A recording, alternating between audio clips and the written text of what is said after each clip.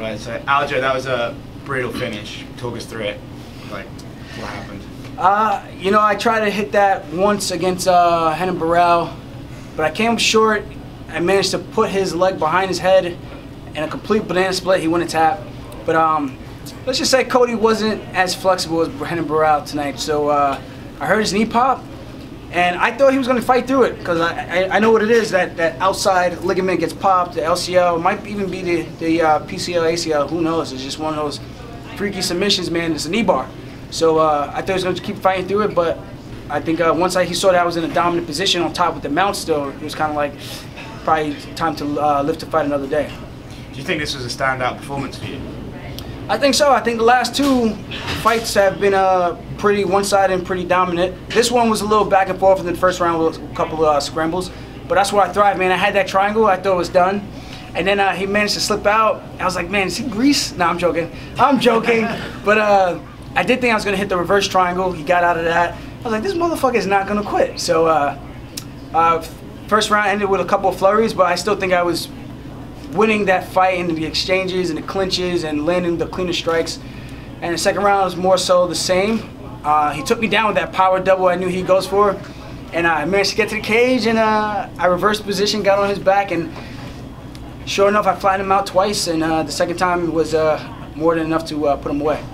You have like a photographic memory of that fight. Is this normal? Like, yeah, man. I get in the zone, but I'm very cognizant of everything that's going around me. Some people think it's kind of crazy that I can actually like see people in the crowd. I can see like my coaches and where they are. I'm like looking around, I'm like hearing where my coaches are, and I'll start circling towards their corner, so that it's just a little bit easier for me to kind of hear what they're saying for the instruction. And I think it's a little bit harder for my opponent to hear what his coaches are seeing and being able to articulate to him what he should do.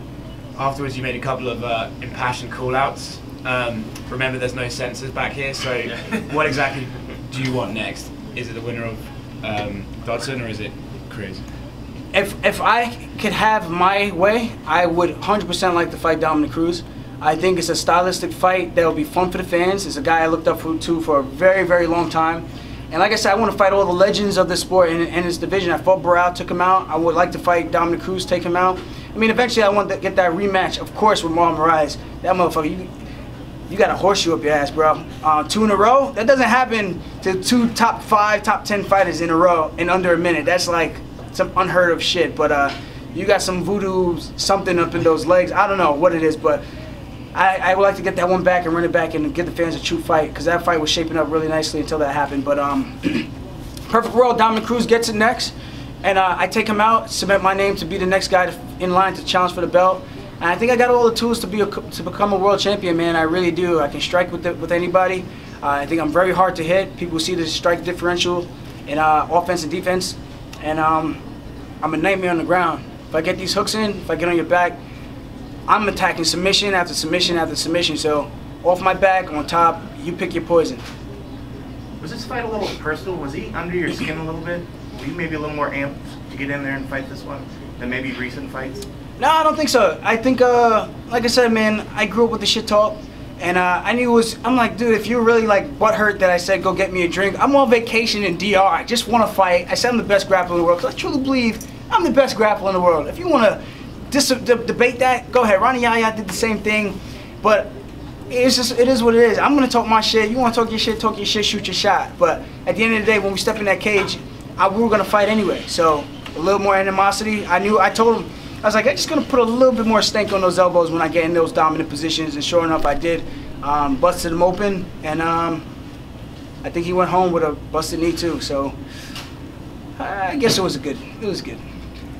I know you said you had a tougher cut this time around. Did you feel that at all in the cage? I did. I actually threw up in the back room and didn't tell anybody. Shh. But before or after? Before? Before the fight. Before the fight. Literally probably like 10 minutes before we actually like walked out, which was kind of scary, because I felt like it was gonna come out in either the fight and I was gonna get DQ'd, or somebody was gonna walk in on me and see me throwing up and then report to the commission.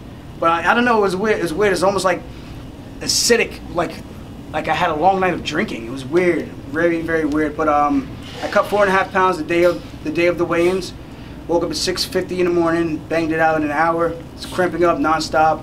But on Monday of this fight week, I was 145 45 pounds, and I was 4.4% body fat, 4.37 if I'm being honest about the entire thing.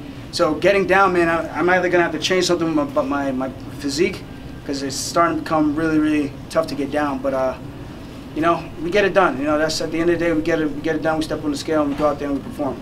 You ever thrown up like that before a fight? I actually threw up in a fight in between rounds 4 and 5, as an amateur. Raging Wolf, I remember that. And the ref didn't see it. My coaches went out. They said seconds out. They go to the side. As soon as they come to the side, I said, give me the bucket. They put the bucket out. I put my mouth through the cage. I go, ah! Spit the whole thing out. But and then I felt better in the 5th round. I went out there and actually put on a better performance. It was slowing me down a little bit. So you throwing up that was weight cut related, not nerves or anything, you think? Honestly, I don't even know. It's really hard to say. I mean, I get nervous every single fight. I never thrown up like that before the fight. It legit felt like I was drinking all night, woke up, and I was like, bro, I need some water, and it was just a whole bunch of acid coming out. But it's kind of weird, man. But I went out there, got it out the system, ran my sprints, and we had a good performance tonight. So maybe it's just gonna be like my new thing to start doing. Do you think the commission could do a better job with in regards to weight cutting? Oh yeah, I mean, it's going to be an entire landscape change. I mean, look at wrestling, look at BJJ, look at judo. These guys, they step on the scale within anywhere from half hour to 2 hours at most, and then they compete right after that. If you get guys who aren't severely dehydrating themselves like that, they're going to have to go up a couple of pounds. Because if you do that and you try to fight, you're going to put yourself in an extremely disadvantageous position, and you're going to get knocked out really fast because your brain just can't handle those type of impacts.